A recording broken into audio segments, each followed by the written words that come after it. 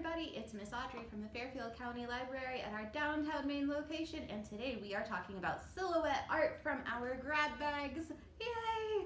So what are silhouettes? Silhouettes are, they're solid black shapes. They are outlines that you usually make by casting a light onto something, and then there's an outline and you trace the outline, and people often then cut them out and make things out of them. So you put the the black shape on a lighter color background.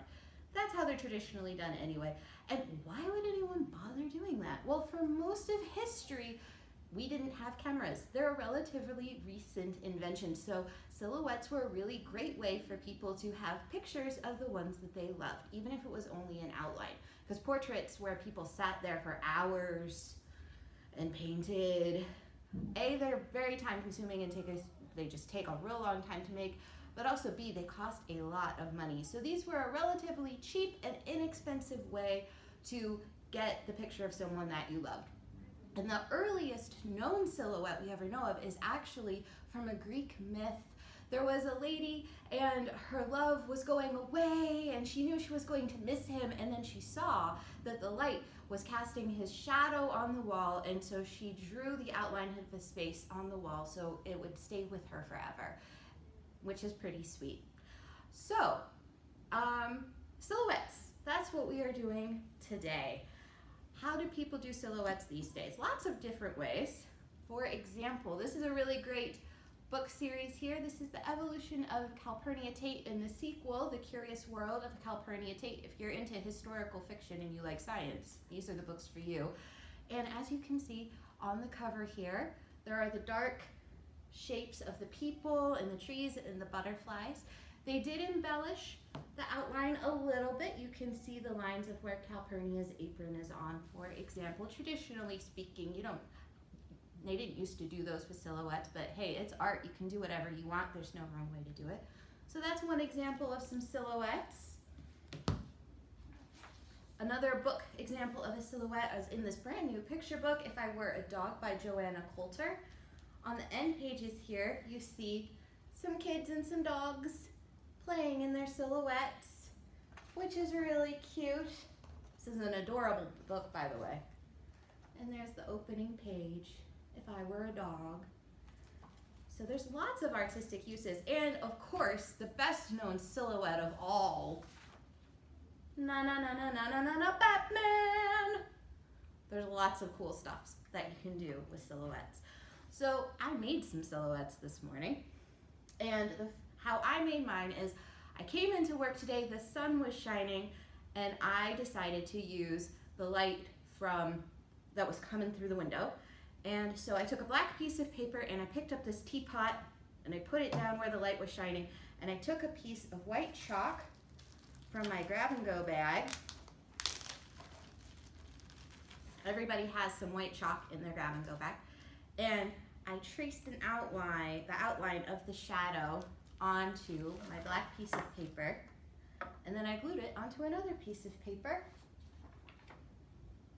And then I jazzed it up a bit. I had some newsprint left over in my grab and go bag from the print art project from a couple of weeks ago, and I had decided to have the words pouring out of the teapot.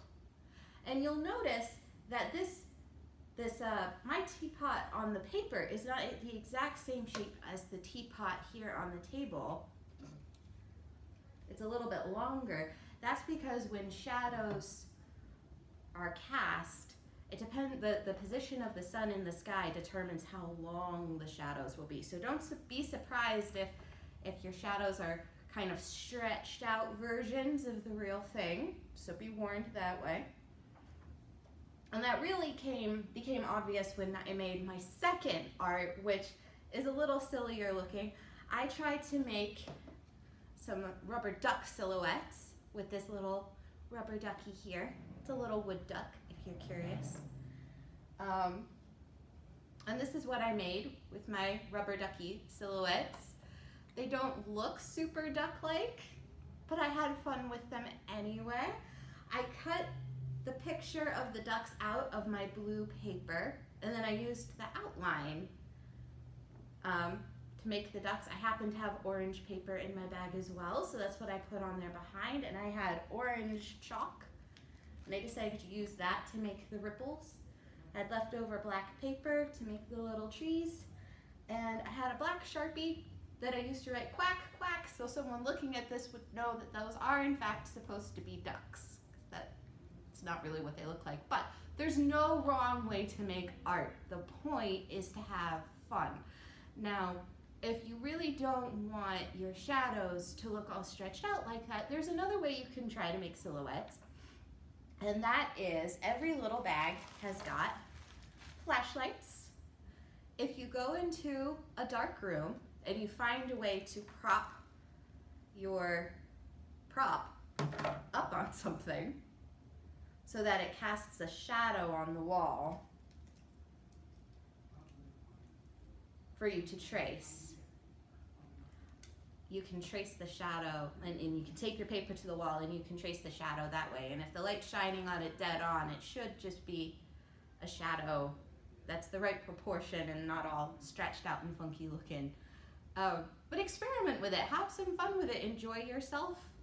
The nice thing about chalk is that it rubs out, and if you get it wrong, well, there's two sides to the paper, so you can have one side of the paper that's all marked up with chalk and still use the other side. It's not that big a deal. So anyway, have fun, and when you're all done, share it to us. The website, sorry, not our website, our email should be on your instruction sheet, which also has other examples of other cool things that you can do with silhouettes. And our email should be on here somewhere. So send us pictures of what you've made, and we will put them in our virtual slideshow at the end of the summer, showing everyone all the awesome stuff you've made. And if you want more suggestions of stuff that you can do with silhouettes, each of these pictures, most of these pictures have got email addresses attached. Follow those email addresses and see what you can see. The internet's got lots of cool ideas. Thanks for joining us today, guys. We'll see you next time. Bye.